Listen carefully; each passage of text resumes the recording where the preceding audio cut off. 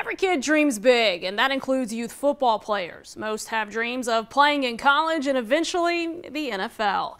Several Florida A&M Rattler football players taking another step towards that dream of playing professionally today. It was Pro Day on the highest of 7 hills.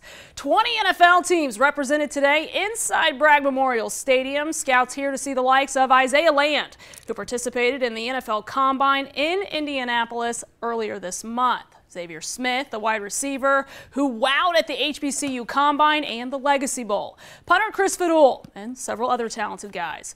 For head coach Willie Simmons, it's a testament to the talent coming out of this program, their hard work, as it wasn't too long ago when you could count the scouts who came out to Pro Day on one hand. It's very special, for us to allow our young men to showcase their abilities in front of NFL personnel. Every football player dreams of playing at the highest level. And whenever you can have, up to 20 teams come out here and evaluate these guys and running and jumping and other various drills, it's a testament to their hard work. So we're happy to host the scouts today at our Pro Day, and hopefully we can continue it in the future. So a special day indeed. And coming up tonight at 11, we sit down with Xavier Smith, his hopes for the future, and how much being a Rattler has meant to him.